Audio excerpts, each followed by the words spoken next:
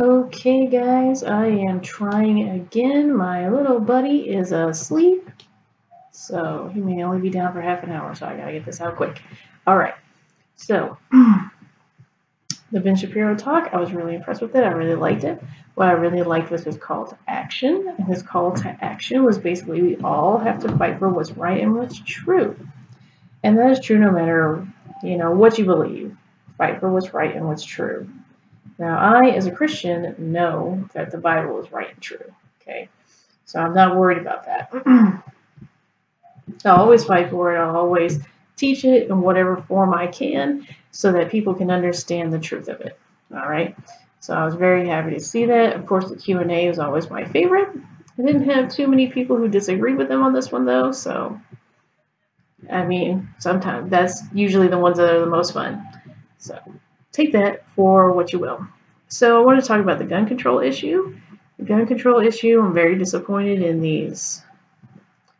Let me say it this way, okay? Let me say it this way. I'm not so much disappointed in the businesses. The businesses have the right to sell or not sell something. My problem is that they think, or they at least are virtue signaling that they think that not selling to an 18-year-old is what's going to change the world and solve this problem. It's not. It never will. Gun control never will. And I was going to hit on a bunch of points, but then I found this, meme that pretty much said it all. And it's over here, right here. And it says the problem is not guns, it's hearts without God, homes without discipline, schools without prayer, and courts without justice. Now, let me break that down a little bit. So it's hearts without God. It's people without the moral upbringing, right? Whether it's a secular morality or Jesus, bringing up of Jesus and understanding that everyone's to be loved, everyone is to be known, everyone is created in the image of God and therefore worth something. Okay. So there's that. Also, let me turn this down. All right. So as I do this, I'm also kind of watching it on my phone so I can see if anybody chats and asks a question. So hearts without God. People without the knowledge of who they are, because God teaches you who you are. He teaches you that you're worth something, that not only are you worth something, your neighbor is, and your neighbor is anyone next to you. So these things matter in the teaching of a person and bringing them up. All right. I don't subscribe to the idea that we are all just animals. I don't believe that. So there's that as well. If you're just an animal, then it's no big deal that I go around and shooting all of you. Why would it be? So there's that as well. The heart with God will care about other people. And if you don't bring someone up in the admonition of the Lord, like the Bible says, then what you get is people who don't care what happens to other people. People who believe that what happens to them doesn't matter, and therefore they can do whatever they want, which includes grabbing whatever weapon they would like to grab and destroy people. And this is true. This is reality. This is how it is. You can see this played out in like the last 2 years. If you don't have a gun, then you will grab a truck. If you don't have a truck, then you will grab a knife, and you can kill just as many people with a knife as you can a gun. My problem is always with the people around these people who are not taking any kind of responsibility within themselves to go and talk to this person and try and help them. That's a problem, guys. We should all be taking care of our neighbors in as much as they will allow us to, right? Let's say he doesn't allow us to. Let's all just watch him anyway. Let's all care about him and make sure he's doing all right, or she, or whoever. This is what matters in this world. This is what God wants us to do. He wants us to care for our neighbors. And our neighbors are anyone that's around us. Like this guy out here moving earth. Distracting me. Okay, so homes without discipline. People say right now the big thing is mental health, right? Okay, so If you are in a house with discipline, this does not mean that you are beaten or whatever. It means that you are corrected lovingly. If you are a person who has a mental health issue and you are not taking your meds, then the correction is you're going to take your meds. If you have to grind up those meds and put them in some kind of food or applesauce or something, you're taking them. And it is the responsibility of the family and friends of this person to make sure they are taking those meds. Not only is it their responsibility, ultimately it's theirs, right? They need to be taking their meds. That needs to be clear to them through their whole life, okay? If they're not, then if you're a sister, a brother, a friend, a grandmother, anyone who's involved, a church member, and you know this person is not taking their meds, and it is your job to say something, to follow up with them, to see how they're doing, to try and talk to them. It is your job. It is your responsibility. You have a responsibility to your neighbor. And in this case, it is anyone and everyone who is around you. All right, so if you are a house with discipline, then you are a house that shows you care about people. Because you're not going to let them sit around and be stupid. You're not going to let them sit around and make the wrong choice without some kind of pushback. Okay?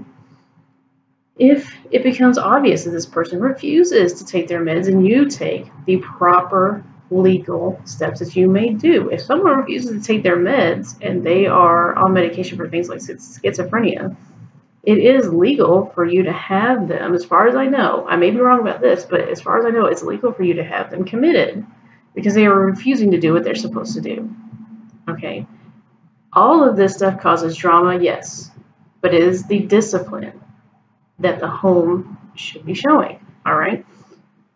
Not taking their meds is just as bad for them as it is for everyone else. And I know a lot of people, or I've known 4 people in my life, who have had this situation where they need to take the meds and they won't do it. And what I ended up doing with these people is saying, look, man, just take them because you feel great right now. And the reason you feel great right now is because of your medication. And I told, it was 3 girls and a guy. I was telling the guy, dude, crush it up in some applesauce and just take it. Just make it part of your morning meal. And then you'll never forget. Excuse me.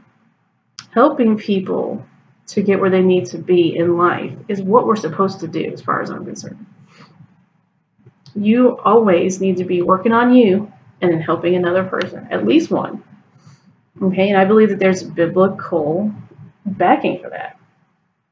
Because it says to love your neighbor as yourself. Well, if I'm doing something dumb, then I would want someone to come to be like, hey, look, that's dumb. Don't do that. Here, do this instead. Let me show you. Right? That's loving someone. And this is not what we do now. What we do now is, oh, he's a little weird. I'm going to leave him in the corner. Leaving them in the corner, almost, I'm going to say 95%, okay, because there's 5% where something else happens and it saves them. But 95% will guarantee that this person grows up without the love, without loving other people. Grows up with anger, grows up with despair as their main emotional train that they run on. So every time you think to yourself, that guy's a little weird, I don't think I want to deal with him, check yourself and just say, okay, look, I'm a little weird too. Maybe this guy just needs some help. Maybe this guy just needs a friend who can deal with him. Maybe this guy just needs somebody he can call every once in a while to talk to. Be that person. Okay? If you can't, talk to someone else and say, hey, this guy needs help, but I don't know how to do it. Can you help me help him? Or maybe we can all help him together, or her, or whoever it is. All right, this is all true. This is all the truth. We need to be out there doing this. All right. This says schools without prayer and courts without justice. The amount of people who don't believe that we're anything more than animals who have no purpose is growing. And if I can treat an animal any way I want, basically, I can kill them, that's okay, if they get too old, whatever, then that is how I am going to treat other people. Prayer, even if you don't pray, that moment to stop and think about how this day is going to go. What is going on? Even if it's just a moment of silence, all right? Those things matter in a person's life. Before I was a Christian and they had the prayer time frame, I would take that moment to think, okay, how's this day going to go? What am I going to do? Or it's just a moment to decompress, and it matters. All right. Having this time frame, let's say you don't pray, but you meditate instead. Having that time frame to ground yourself in reality and to see things the way it should be, that is what we need in daily life. All right, so school's about prayer. I believe that if you pray to God, He will guide your steps and He will show you what to do. Guess what? If you don't pray and you take God out of things, the ability for people to see other people as people worth something goes away. And we see this. We see this every time this happens. Courts without justice. Yes, I've seen this too. People getting away with things like rape because of who their daddy is. People getting away with things like running somebody over with a car because they're transgender and that just happens to be in vogue at the time. People become frustrated and they take things into their own hands, again, because they don't have any of the stuff I just mentioned. Once you get down here to courts without justice, they then take all of this into their own hands and say, I'm going to fix this. And the best way we can ever figure out, because we're sinful and we have no idea without God, to fix a thing is to destroy it, to make it into something else even. Okay, so you want to fix this problem we're having where people are going in and shooting each other? You are the answer. Those people are the answer. Not sitting on your butt watching TV, not sitting on your butt watching YouTube. Hey, I do it too, right? Getting out and dealing with the people that you can deal with. That is the answer. Church. It is getting out of your church and out into this world like God told us to, in whatever way that is. Right now, I am doing this. I'm doing this as the best I understand how. I talk to people as well in my daily life. Okay? Going out and making something happen, that's what we're here to do. Making the good happen, making it what it's supposed to be. Gun control is only the people in power trying to control the little man, the little person, the person not in control. Okay? You can, through common sense, debunk most of the gun control arguments that are out there. The big one, mental illness, right? Who gets to decide what a mental illness is? Who gets to decide that? How do we decide that? Because if an atheist decides that, I have a mental illness because I believe in God, and therefore I cannot own a gun.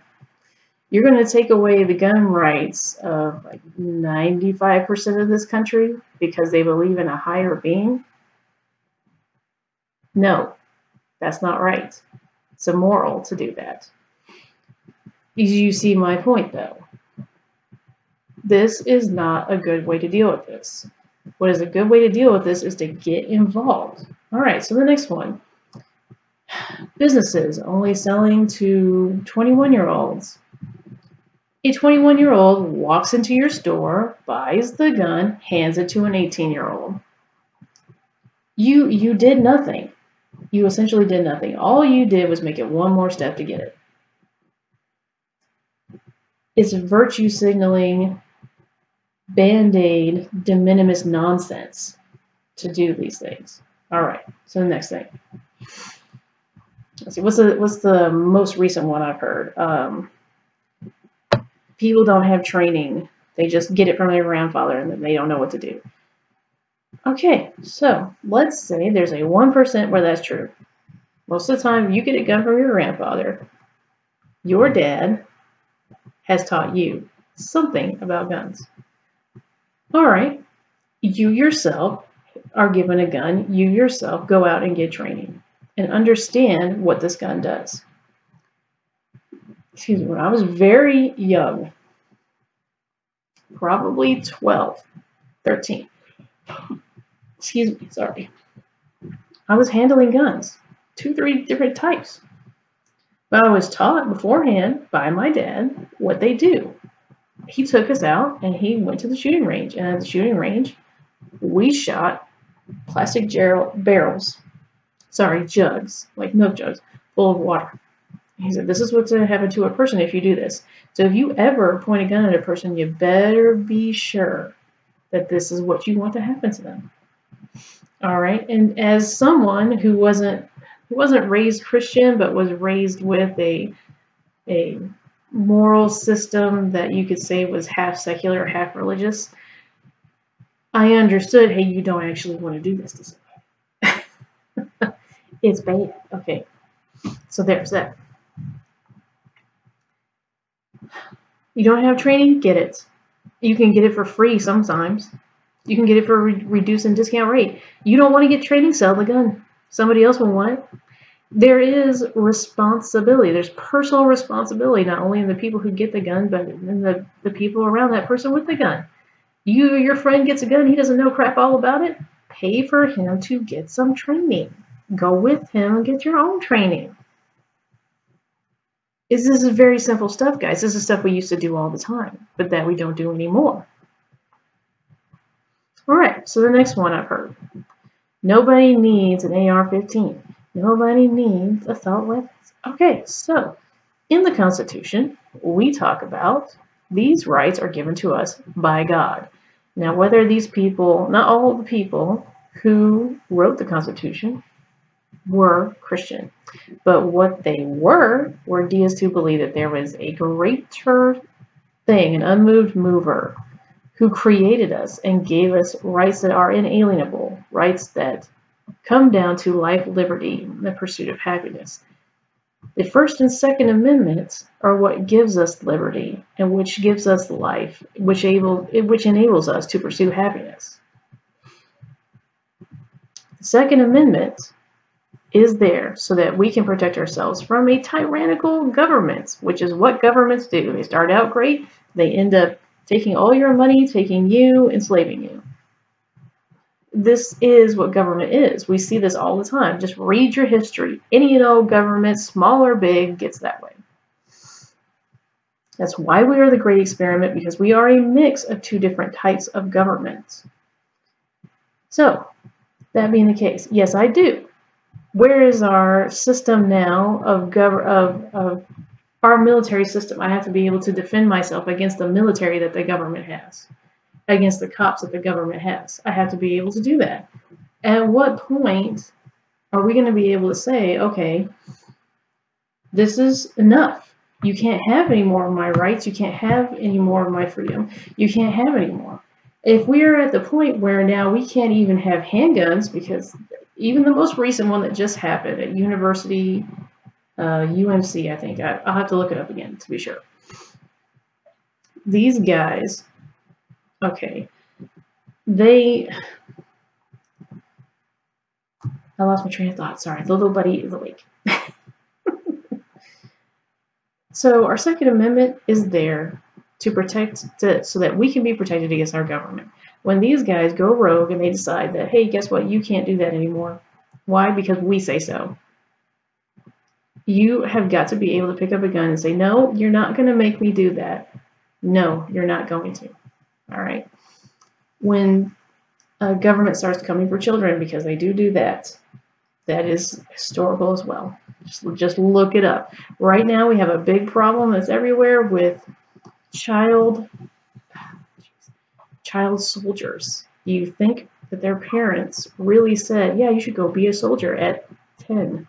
No, governments take these children and they make them soldiers. Should I not be able to go against, personally as a parent, those people? Should I not be able to have the weaponry to do that?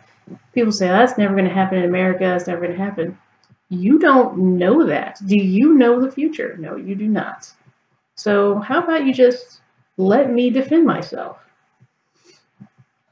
Give you the ability and the freedom to take whatever you like to defend yourself. These things just aren't, they're not hard things to understand. It's just basic stuff. So that's all I wanted to say today, guys. I'm sorry that this got a little cut off. My little buddy is not sleeping as long as he usually does. So I will hopefully see you guys tomorrow. It looks like this works, and I'm really hoping it does because I'd like to just record and then upload. So we'll see. All right, guys. I'll see you tomorrow. Remember, read your Bible. Start learning some history. Pray, guys. If you don't pray, meditate. Think about this. Even Gandhi said, when talking about nuclear weaponry, until we get rid of the reason why man needs the nuclear weapon, getting rid of the weapons, getting rid of the nukes won't even matter. Right? We know this is a truth. It's said in the Bible and also in many other writings. Okay? The problem lies with us, not with our inanimate objects that we have, not with our weapons. Well, till tomorrow, guys. I will see you later. Bye.